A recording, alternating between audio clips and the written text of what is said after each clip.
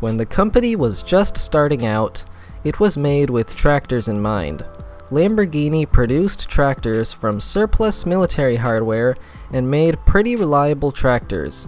Now, although today the Lamborghini tractor division is owned by another company, they still have the Lamborghini name and logo on their products.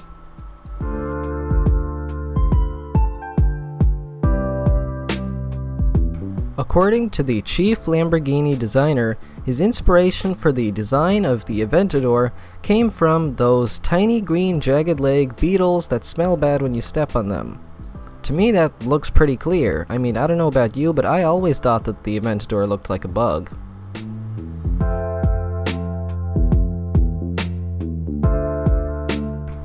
After Lamborghini went bankrupt, the company was saved by two brothers who went on to be the CEO and president of the company.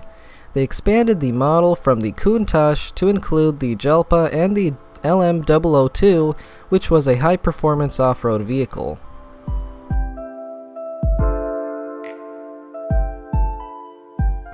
Between 1986 and 1993, Lamborghini manufactured the LM002. The truck was designed to be a military vehicle, however they were never accepted. Today they are found to be collector's items and are very rare, although you can still find them on the streets.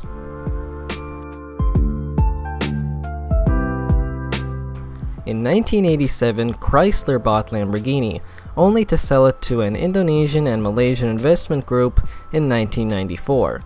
They then sold it to the Volkswagen Group, which put it under control of Audi, which is why today you can hear that Audis and Lamborghinis sound very, very similar.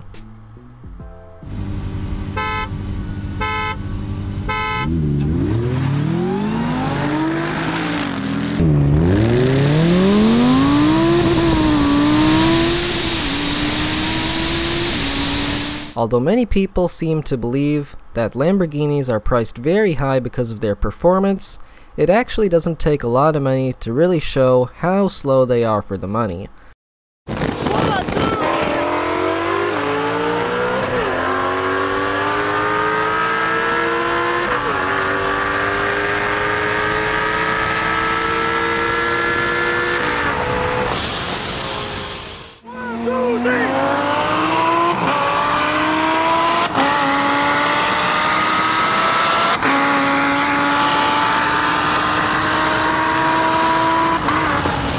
Obviously they are really quick, but any Mustang GT or Camaro can keep up or even pass them with just a little bit of boost.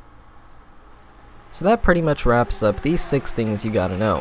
If I got anything wrong, let me know in a comment down below and I'll pin it. Thanks for watching guys, and I'll see you later.